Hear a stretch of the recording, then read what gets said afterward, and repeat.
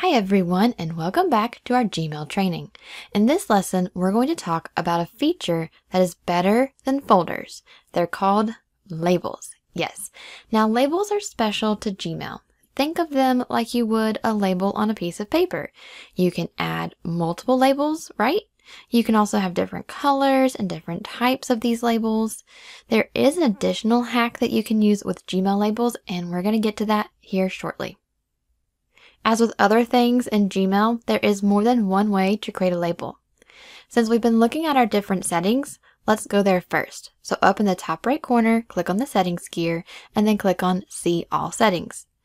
Now remember, we've already worked our way through the General tab and we've looked at the Inbox tab, so let's navigate to the Labels tab. First, you will notice a couple of things. You already have a set of system labels and a set of categories, and you have a couple of options here such as to show those or hide those. Scroll to the bottom and you will find a section that says Labels, along with a button that says Create New Label. From this screen, when creating a new label, you can give your label a name, and you do have the option to nest labels under other labels. So for example, if you have a set of labels that could all fit under the label IT, you could do that instead of having them all separated out into a longer list of labels.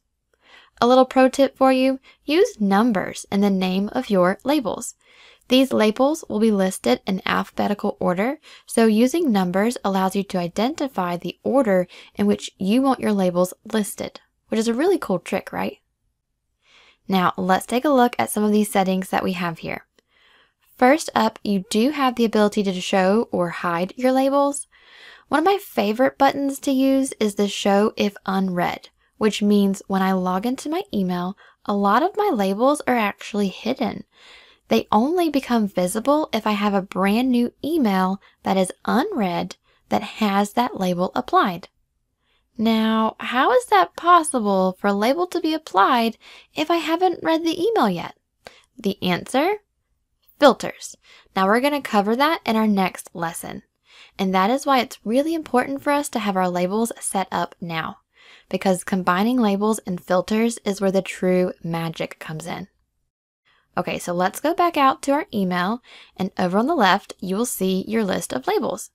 Notice there is a plus button to create labels from here, and when you hover over a label, you will see the three-dot menu, and if you click on that, you will see a lot of the exact same things that we just saw in our Gmail settings. One important feature to use is the ability to color your labels. Why? Who cares? Because we are going to combine this with filters to automatically apply labels before you even see that email. We're going to use this to train our brains to scan our emails quickly because we do pick up images, or in this case colored labels, much faster than we do text. So let's use that to our advantage. So if you have a label for emails, let's say from your manager, and you color it green, and then you apply a filter, you'll catch those emails within seconds of logging in. Your eyes will go straight to those emails.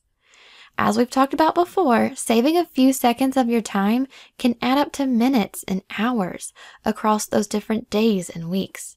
Not to mention the reduction of stress and the increase in productivity that this can create, especially for those of you that are getting 50 or hundreds of emails a day.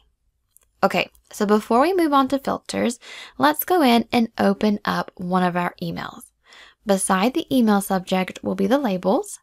If you need to apply a label, you can use the label icon along the top. Notice that you can select multiple labels, and from this window, you also have the button to create new labels or to go manage your labels in the Gmail settings. If you're not a subscriber, click down below to subscribe so you get notified about similar videos we upload. To see the full course that this video came from, click over there. And click over there to see more videos from Simon Says It.